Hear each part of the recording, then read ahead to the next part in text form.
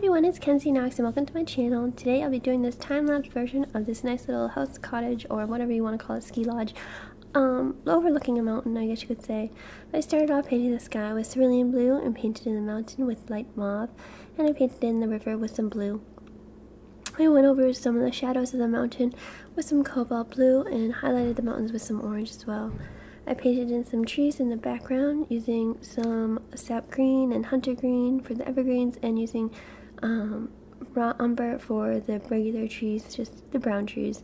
And then I used some hunter green and some black and some raw umber to create that green, and some titanium white for the house. And then I painted in a deck with some raw umber and some white, and then painted in the windows with white, filled in with luminous yellow and luminous lemon and titanium white.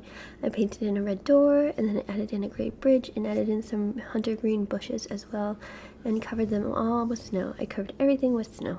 I then went on in and added some details to the water, to the river, and to the bridge as well, and added details to the snow, adding some highlights and some shadows as well. I hope you enjoyed this tutorial as no I did. Well, at least I hope you enjoyed the process. Please remember to like this video and to subscribe to my channel. And until next time, I'll catch you later. Okay, bye!